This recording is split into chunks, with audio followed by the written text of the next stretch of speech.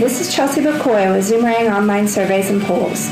Today I'm going to walk through the different question types Zoomerang has to offer. We have 7 different question types with multiple options for each to make question creation quick and easy. The first question type I'm going to review is multiple choice. With multiple choice questions, I have quite a few answer options. Let's take a look at what our choices are. First off, we can decide if we want to display radio buttons or if we want to show a drop-down menu for our survey takers to select from. By default, when we set up our multiple choice question, respondents or survey takers are able to select just one of the answer choices.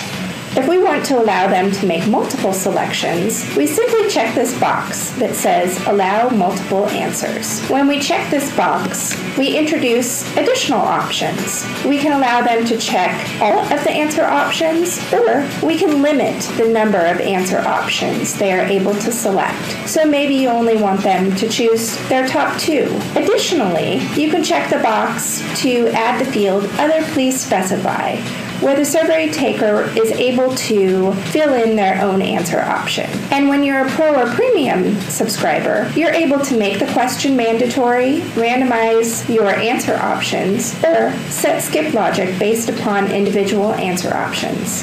One of the other ways that you can use a multiple choice question is for a yes/no. Simply add in yes or no as an answer option, and you're ready to go. If you'd like to add images or video to any of your question types, simply click in the field and you'll see the small image to add an image. So in this case, we're asking, what foods should we serve? Let's grab a picture of a pizza. Upload it, and there it is. It makes your survey a lot more exciting.